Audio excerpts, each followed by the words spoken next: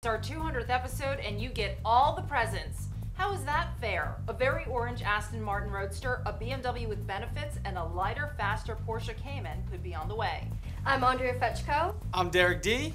And I'm Ji Young Min, and this is Fastlane Daily. Light up a cigar, 200th episode. Whether you're an international man of mystery or an ambiguously gay piano player from the 50s, Aston Martin has your Roadster. It's the flashy barbecue orange V8 Vantage N400.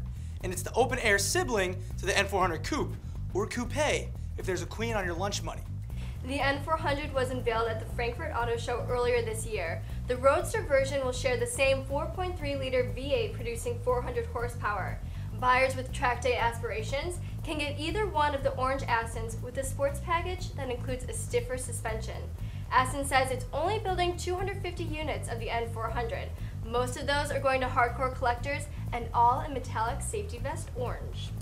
You picked it, we report it. Here's one fresh from the Fastlane Daily News feed.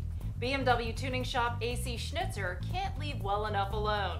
The company says it's set to unveil a tweaked version of the BMW M3. Of course, they're keeping BMW fans in the dark.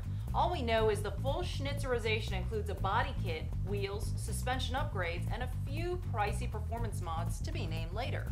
German heavy metal singer Udo Dirk Schneider is not included.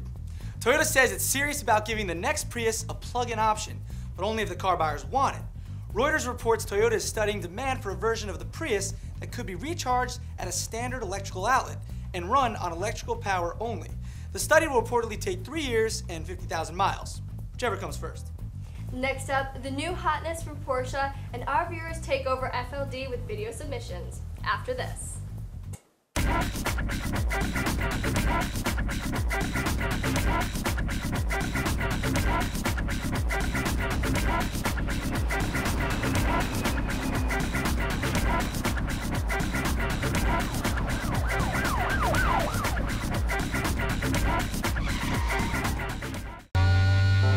First 200, want to see another 200?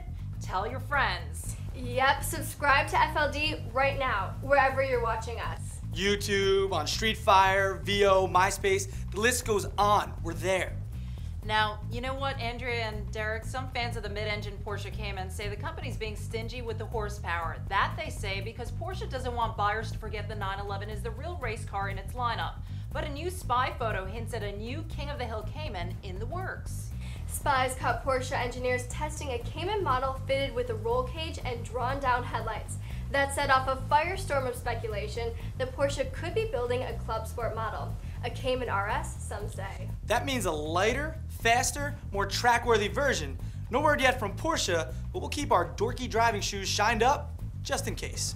In acknowledgement of this, our 200th episode, we'd like to thank you, our viewers, for your support and great comments.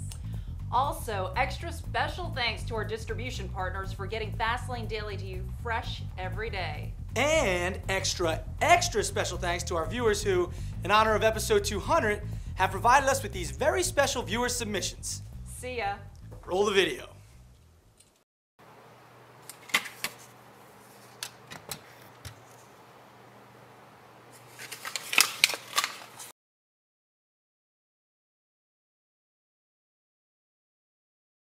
Ford hosts Planned Parenthood meetings, China buys Mexico, and Fastlane Daily does its 200th episode. What's up, everyone? I'm Brian B., and this is Carpool Lane Daily.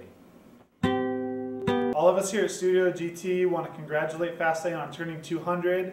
We want to say good luck, keep it up, and Derek, stop talking about your dumb Cobalt. No one cares anymore.